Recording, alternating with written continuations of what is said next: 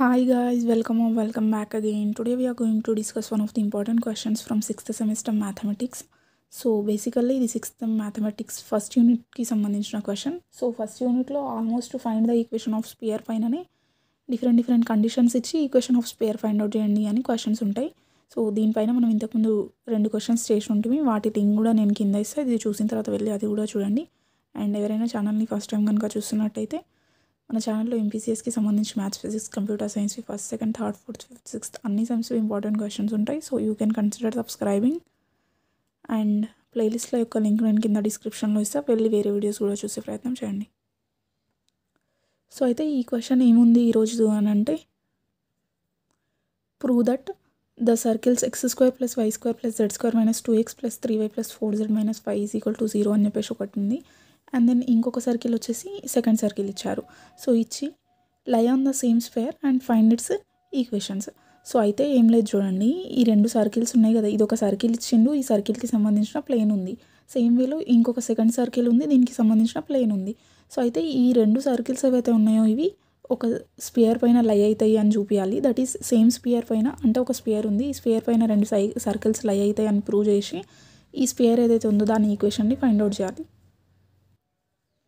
So మన దగ్గర 2 circles ఉన్నాయి. సో ఈ 2 సర్కిల్స్ అనేవి ఒక స్పియర్ పైన ఫైండ్ అవుట్ చేస్తే లై అవుతాయి. సో స్పియర్ పైన లై అవుతాయి అని ప్రూవ్ చేసి ఆ స్పియర్ ఈక్వేషన్ని మనం ఫైండ్ అవుట్ చేయాలి.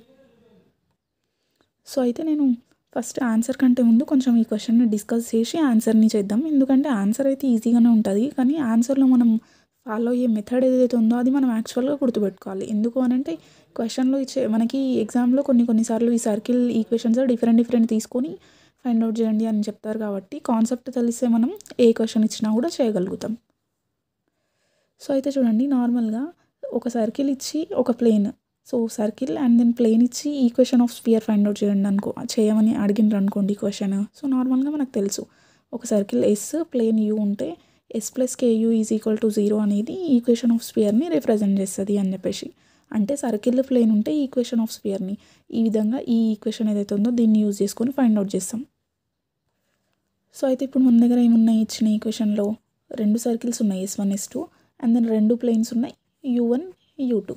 సో అయితే ఇప్పుడు చూడండి, మనం s1 + k1 u1 = 0 అని ఒక స్పియర్ ఫైండ్ అవుట్ చేయొచ్చు, s2 + k2 u2 = 0 అని చెప్పేసి సెకండ్ స్పియర్ ఫైండ్ అవుట్ చేయొచ్చు. అయితే ఇచ్చిన క్వశ్చన్లో మనకి ఏమని ఇచ్చిండు, 2 సర్కిల్స్ s1 s2 అనేవి సేమ్ స్పియర్ పైన లై అవుతాయి అని చెప్పేసి ఇచ్చిండు. కాబట్టి మనం ఇట్లా ఫైండ్ అవుట్ వచ్చే ఈ 2 స్పియర్స్ ఏవైతే ఉన్నాయో ఇవి 2 సేమ్ ఉంటాయి.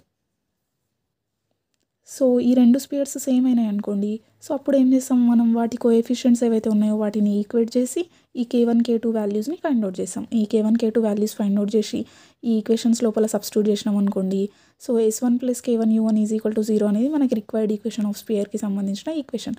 సో అయితే ఇప్పుడు ఇందులో u1 వాల్యూ ఉంది, s1 వాల్యూ ఉంది, జస్ట్ k1 నాకు అవసరం ఉండే, వీటి రెండింటిని ఈక్వేట్ చేస్తే k1 k2 వచ్చేస్తుంది. వచ్చిన తర్వాత అవి తెచ్చుకొని దీంట్లో సబ్స్టిట్యూట్ చేసుకుంటే మనకు అవసరం ఉన్న స్పియర్ ఈక్వేషన్ అనేది వచ్చేస్తుంది. సో అందుకని ఫస్ట్ మనం ఈ s1 + k1 u1 యూజ్ చేసి ఒక స్పియర్ ఈక్వేషన్ ఫైండ్ అవుట్ చేస్తాం. నెక్స్ట్ ఇది యూజ్ చేసి second spear equation find out చేస్తాం. వీటి రెండింటిని ఈక్వేట్ చేసి ఈ 2 వాల్యూస్ని ఫైండ్ అవుట్ చేస్తే ప్రాబ్లం అయిపోతుంది. సో అందుకని నేను s1 + k1 u1 value find out చేస్తున్నా.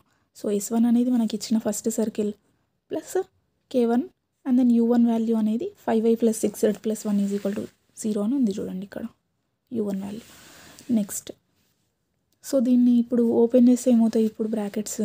సో ఓపెన్ చేసేటప్పుడు నేను ఏం చేస్తున్నా అంటే ఈ x కోఎఫిషియెంట్స్ ఒక దగ్గర, వైది ఒక దగ్గర, జెడ్ది ఒక దగ్గర కాన్స్టెంట్ లాస్ట్లో రాసేస్తున్నా చూడండి. సో ఇది x² + y² + z² కిందికి దిగుతుంది. ఆ తర్వాత ఇక్కడ -2x ఉంటుంది, ఇక్కడ k1 ఇక్కడ x టర్మ్స్ ఏం లేవు కాబట్టి సో జస్ట్ -2xే కాబట్టి x కోఎఫిషియెంట్ ఏదైతే ఉందో ఆడ -2 రాసిన. నెక్స్ట్ ఇది 0 ఎందుకంటే k1 దగ్గర ఏం లేవు అని రిప్రజెంట్ చేయడానికి 0 రాసిన. నెక్స్ట్ ఇక్కడ 3y ఉంటుంది, ఇక్కడ 5 × k1y. సో అంటే y కోఎఫిషియెంట్స్ ఏమేమి ఉన్నాయి ఇప్పుడు 3 + 5k1 ప్లస్ z దగ్గర 4 ఉంటుంది, ప్లస్ దిస్ 6 × k1 6k1z కదా. సో z అనేది కామన్ తీస్తే 4 + 6k1. నెక్స్ట్ కాన్స్టెంట్స్ ఇక్కడ -5 ఉంది, అండ్ దెన్ ఇక్కడ 1 ఉంది. 1 × this k1 will be k1. So -5 + k1 = 0. Same వేలో second square equation that is S2 + K2 U2 = 0 use చేసి. సో యూజ్ చేస్తే ఇది S2 రాసేసిన, నెక్స్ట్ K2 రాసి K2 ముందర మన దగ్గర ఉన్నప్పుడు సెకండ్ ప్లేన్ రాసేసిన. రాసిన తర్వాత ఇప్పుడు దీన్ని ఓపెన్ చేద్దాం. సో ఓపెన్ చేసి ఇవి సేమ్ వేలో కిందికి వచ్చేసిన తర్వాత ఎక్స్ కోఎఫిషియంట్స్ ఒక్కొక్క దగ్గర రాద్దాం. సో ఇక్కడ ఎక్స్ కోఎఫిషియంట్ ఏముంది, -3 ఉంది. ఇక్కడ ఏముంటుంది, K2 ఉంటుంది. హాఫ్ ఎక్స్ రాసిన ప్లస్ నెక్స్ట్ y దగ్గర ఏముంది, -4 ఉంది. So -4 next ఇదేమవుతుంది, 2y × K2 will be 2K2y కదా. సో 2K2 రాసి y బయటికి రాసేసిన. కామన్ తీస్తున్నాం అంతే, ఎందుకంటే కోఎఫిషియంట్స్ని తర్వాత ఈక్వేట్ చేయాలి కదా, అప్పుడు ఈజీ అవుతుందని. సో లేదంటే మీరు ఇంకొక స్టెప్ తీసుకొని ఓపెన్ చేసి థర్డ్ స్టెప్లో ఇది రాసినా రాయొచ్చు. ఆ తర్వాత ఇక్కడ 5z ఉంటుంది, ఇక్కడ -7K2z ఉంటుంది. సో 5 కామన్ తీసిన, -7K2 రాసి z బయట రాసేసినాం. సో -6 అనేది కాన్స్టెంట్. నెక్స్ట్ ఈ ప్లేన్లో కాన్స్టెంట్ టర్మ్స్ ఏం లేవు కాబట్టి ఓన్లీ -6 ఉంటుంది. -6 = 0. So let it be equation number 2. ఇది 1. సో 1 అయితే ఏంటి, ఇవి రెండు సేమ్ స్పియర్ని రిప్రజెంట్ చేస్తున్నాయి కాబట్టి కోఎఫిషియంట్స్ని ఈక్వేట్ చేయొచ్చు. కంపేరింగ్ కోఎఫిషియంట్స్ ఆఫ్ 1 and 2 చేస్తే ఏమొస్తుందో చెప్పండి. ఇక్కడ ఎక్స్ కోఎఫిషియంట్, ఇక్కడ ఎక్స్ కోఎఫిషియంట్ అంటే -3 + K2 = ఇక్కడున్న ఎక్స్ కోఎఫిషియంట్ -2. ఆ తర్వాత y కోఎఫిషియంట్ని కూడా ఈక్వేట్ చేయొచ్చు. 3 + 5K1 = -4 + 2K2. నెక్స్ట్ ZV చేయొచ్చు అండ్ దెన్ ఈ కాన్స్టెంట్స్వి కూడా చేయొచ్చు. ఇవి రెండు చేస్తేనే మనకు K1 K2 వచ్చేస్తాయి. ఇవి చేయాల్సిన అవసరం లేదు. లేదంటే చేసి ఒకసారి వాల్యూస్ సేమ్ వచ్చినా లేదా అనేది కూడా చూద్దాం మనం తర్వాత. సో అయితే చూడండి, ఇప్పుడు -2 = -3 + K2. ఈ -3 ఇక్కడికి వచ్చేస్తే ఏమవుతుంది, +3 అవుతుంది. సో 3 - 2 ఏంటి, 1. సో K2 = 1 అని రాసిన. నెక్స్ట్ ఇప్పుడు సెకండ్ ఏముంది, 3 + 5K1 = -4 + 2K2. సో ఇందులో నుంచి ఈ 3 ఇక్కడనే ఉండని, -4 ఇక్కడ వచ్చేసి ఏమవుతుంది, +4. సో 3 + 4 విల్ బి 7 + 5K1 అట్లనే రాసి 2K2 ఉంది, K2 వాల్యూ 1 వచ్చింది. So 2 × this 1 will be 2. So అదే రాసిన నేను 2 × 1 అని. సో 2 అయిన తర్వాత ఇప్పుడు ఏంటి, ఈ 7ని ఇక్కడ సైడ్ పంపించేద్దాం. పంపించేస్తే ఏమవుతుంది, -7 అవుతుంది. -7 + 2 -5 ఇదేముంది 5K1 = -5. సో K1 వాల్యూ ఏంటి, 5 క్యాన్సిల్ అయిపోతే -1. సో K1 K2 వాల్యూస్ వచ్చేసినాయి. ఈ కాన్స్టెంట్స్ని ఈక్వేట్ చేసినా కూడా సేమ్ వాల్యూస్ వస్తాయి చూడండి. ఈ ZV కోఎఫిషియంట్స్ ఈక్వేట్ చేసి వాల్యూస్ ఫైండ్ అవుట్ చేసినా కూడా, ఇది ఫైండ్ అవుట్ చేసినా కూడా సేమ్ వస్తుంది. చూద్దాం ఇప్పుడు. సో ఇక్కడ ఏముంది చూడండి, కాన్స్టెంట్ -5K + K1 ఉంది.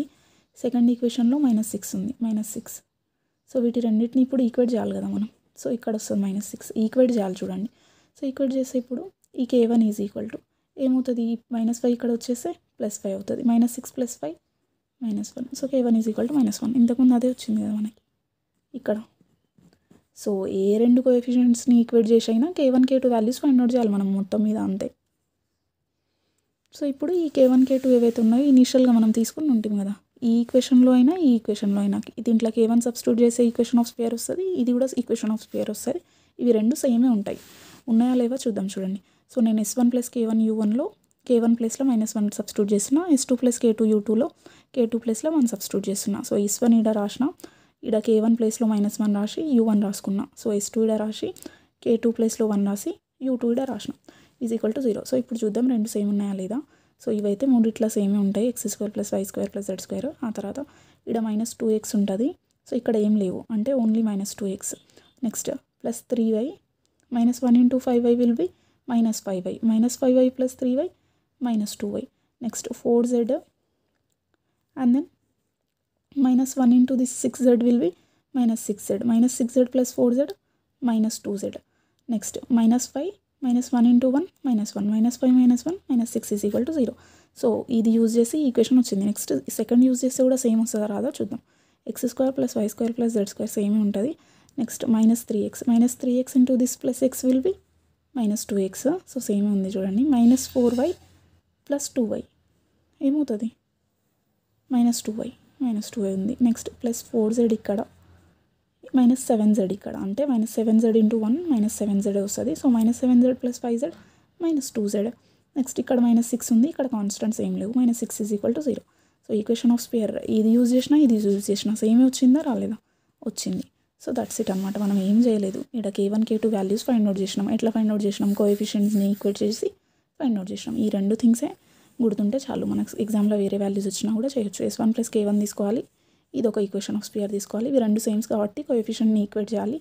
ఈ రెండు వాల్యూస్ వస్తాయి. తీసుకెళ్ళి దేంట్లో సబ్స్టిట్యూట్ చేసినా స్పేర్ ఈక్వేషన్ వచ్చేస్తుంది. సో మనకు రిక్వైర్డ్ స్పేర్ ఈక్వేషన్ అనేది ఇది.